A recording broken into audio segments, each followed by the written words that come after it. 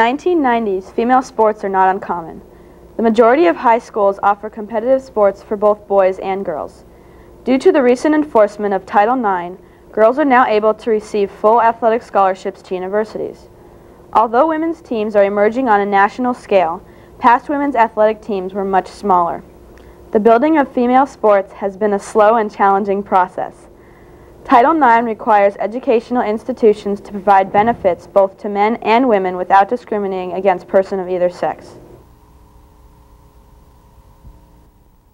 We're in the 26th year when girls tennis, volleyball, and softball. 25 years in volleyball, 23 years in track, and probably cross country. That's in girls' teams, interscholastic. And as I was recovering from knee surgery, I thought a lot about why Grant didn't have a girls' team. And I thought about all my friends who I had at Grant, who I had played soccer with all the way along since I was a little kid. And I started counting, and I was like, yeah, well, Molly's here, and, you know, she's here, and, you know, this girl's here, and this girl, and Annie's here. And I started thinking of all the names I knew, and all of a sudden there were about, you know, 30 girls. And I was like, well, this is more than enough to have a team. Actually, 8 years ago, I was the first coach for the girls' soccer team here at Grant. What was that like? It was wonderful. It was a good experience. And the first year, we made it into city finals. I think it's like any sports team, you know, the people who are most involved are the team and the parents. It's not, we had cheerleaders though come out to our game, especially the second year. That was surprising. But I think that they were pretty positive in general. In the 1990s, female athletics served many purposes. Some female athletes play to become Olympians.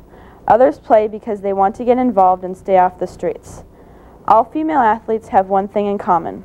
They play because they believe in themselves and because they love sports.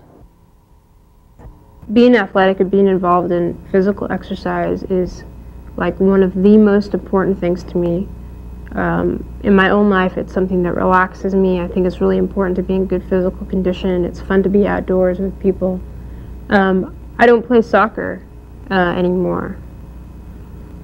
Partly because I don't think that I haven't found a women's team that I enjoy playing with as an adult. Individual sports as tennis and swimming, such as soccer, most of the girls played on the boys' teams if they thought they were good enough. And then the formation of the girls' team began from that. We've had girls to play football on football teams because no football teams are available for girls. We've had some girls play baseball. When the school doesn't have softball, they can play baseball if they're good enough and make the team. Volleyball.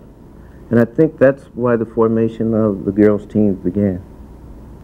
And I brought it to the principal, and I said, look, here are the names and numbers of all these girls who would be on the team. Why don't we have a girls' soccer team? He's like, well, there's no coach, and there's no money, and we already have so many teams.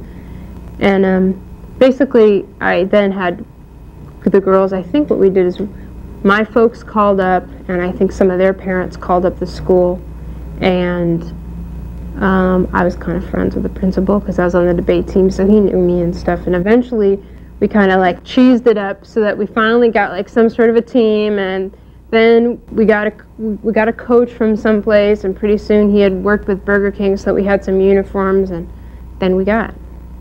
The response from the students was positive. They thought that girls will bring about a different look into athletics.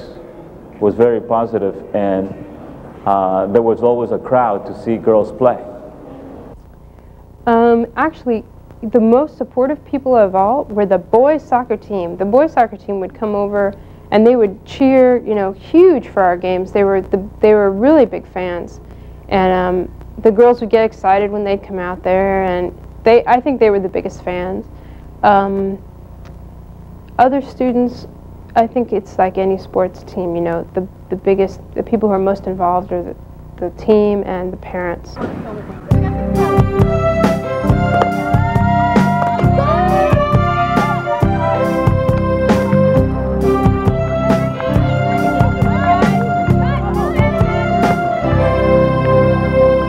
sports will always be a huge part of my life. I can't imagine, you know, not being involved in some kind of athletic activity. I would like to see a co-ed team someday of competition in which you have a team of girls and boys on one side going against the same on the other side. I think it will be very unique.